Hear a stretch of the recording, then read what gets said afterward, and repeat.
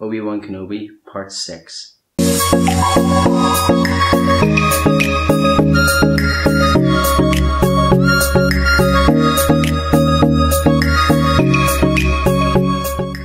Right, yes, it's over a week, and I didn't post a review for the last Kenobi episode.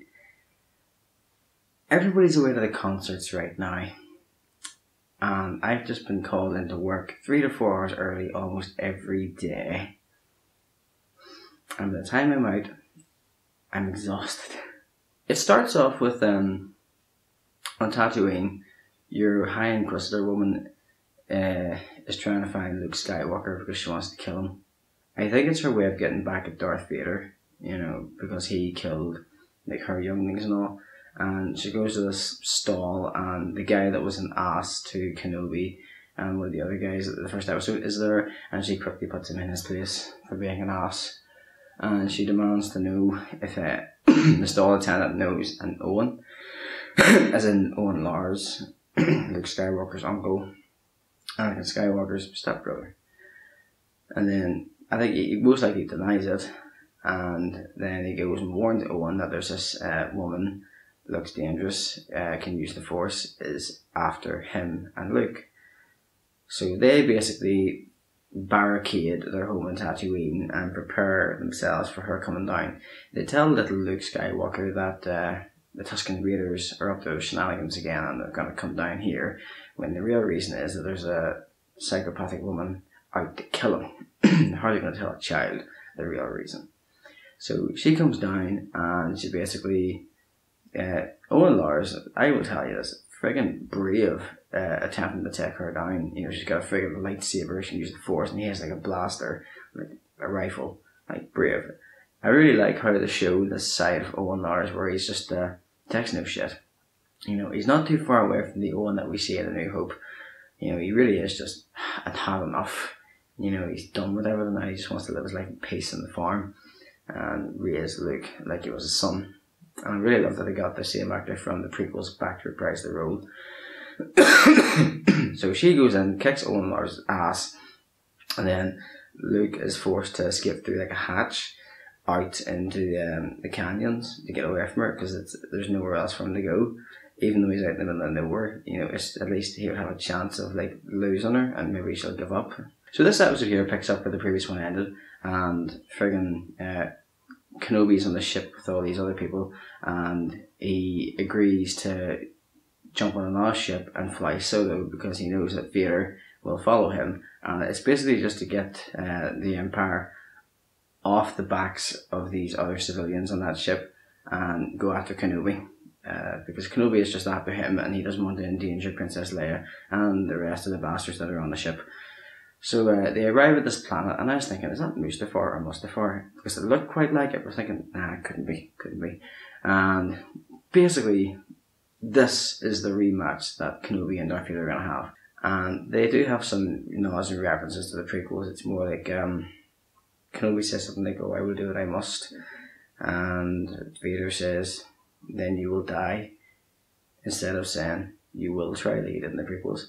And I wouldn't call this the rematch of the century. Definitely was a fun, entertaining fight to watch. You know, and Kenobi now has, you know, his strength back, and he's using the Force and all these. I really like the part where he lifts all the rocks, the boulders behind him, and just smashes them into Vader's suit, and Vader's just like backing into a corner, and he's just like, you know, ow, ow, ow, ow, ow. Well, he doesn't do that, don't think he says that there, but you know, he may as well have. They really should have played some of the prequel music for that fight scene, but it was alright for what it was. Vader also like has Kenobi buried underneath large amount of rubble, and he's like trying to use all of his strength to get the rubble off him so he can go take down Vader again. And I thought, oh, this is probably the moment that Qui-Gon Jinn shows up. You know, the same way that whenever Rey was lying on her back, all the Force ghosts from the prequels reached out to her. But no, that didn't happen. Kenobi engages with Vader. He gets the rubble off, and then he engages with Vader again, tries to surprise attack him, and friggin' ends up like with the lightsaber breaking off a piece of Vader's helmet where you can see Anakin Skywalker's face, Hayden Christensen, we all knew that moment was coming. Why else would they bring Hayden Christensen back apart from the flashbacks? And it's at that moment Kenobi realises that Anakin Skywalker is in fact Darth Vader. I'm pretty sure he knew the entire time, but then he thought Anakin Skywalker was dead. But he actually friggin' tears up. He tears up when he sees, his old friend, his old apprentice, is in this suit, and he basically did this to him. Because whenever they fought in Mustafar, Kenobi cut off Anakin's arms and legs, even though Anakin was being an outright dick and deserved it. Kenobi, is empathetic and still feels bad because he doesn't just see Darth Vader, he just sees his old friend Anakin Skywalker. And this entire time for the last 10 years, Kenobi has been beating himself up because he felt responsible. He felt that he was the reason that Anakin Skywalker turned to the dark side. And I like that there was a tiny bit of humanity left in Anakin there, where he basically says to Obi Wan, I am not your failure. And you didn't kill Anakin Skywalker, I did, as if Darth Vader did. Which was amazing, to see that. At least, I never thought, Anakin and Darth Vader would actually give Kenobi that, closure that, no, you didn't do this, I did. And Kenobi's just like, oh my god, my friend is actually gone. Whenever he says, the same way, I'm going to destroy you. So Kenobi, I think at that moment, he tries one last time to get Anakin to turn back to the light. But whenever Darth Vader just takes over, it's just Kenobi realises, okay, there's nothing I can do. It's been 10 years. You think, things should have changed. Nope, he's worse.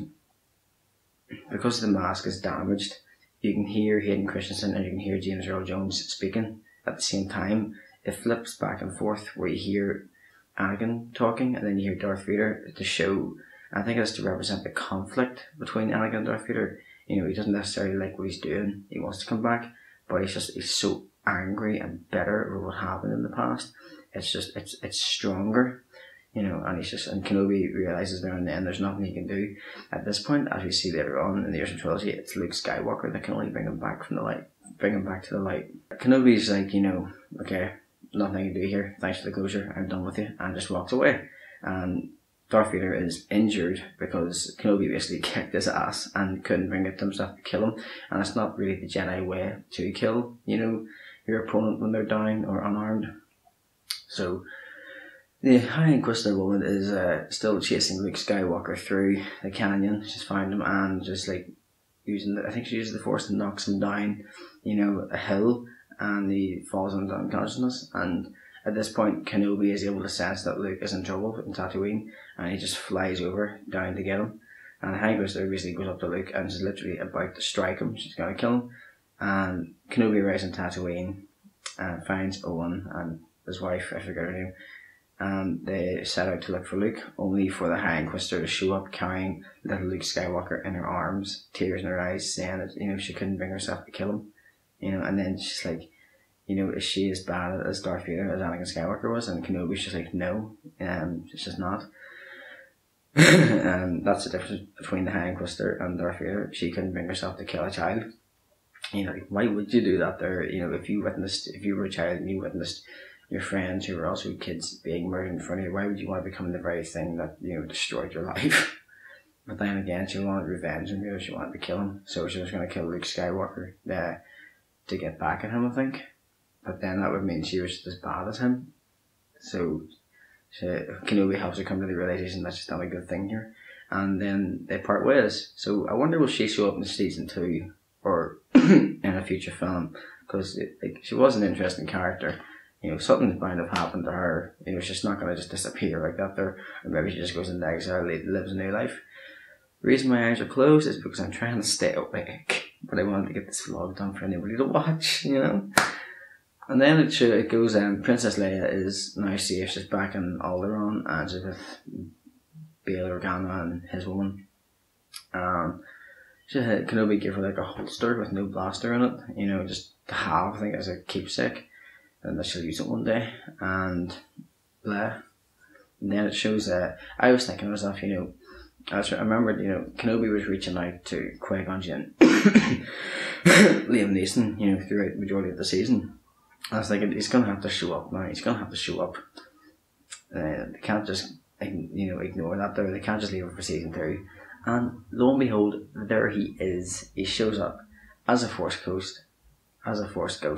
And he's just like, yeah, you know, oh, you just couldn't see me, you weren't ready to see me yet. I've been here this whole time. Which, whenever you watch the original trilogy, you would come to think, is Qui-Gon Jinn still around Kenobi, you know, in A New Hope?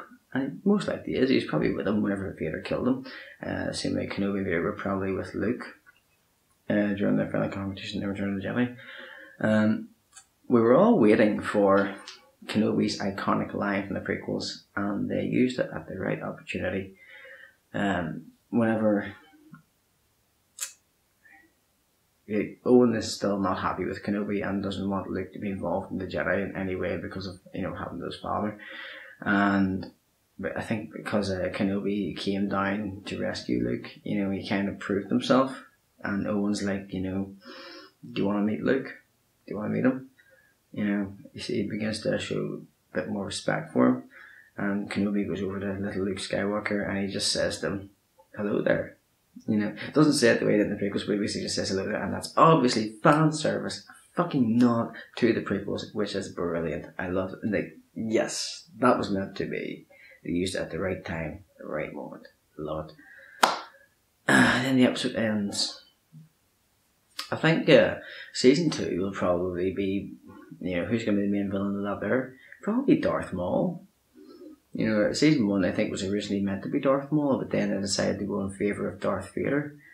So I'd say season 2 could be all about Darth Maul finding out about Luke Skywalker and trying to kill him, and then Kenobi will just, you know, finish him there and then. That's it to do season 2. Like I said all I wanted to say. As you can see, I'm struggling to keep my eyes open. Goodbye.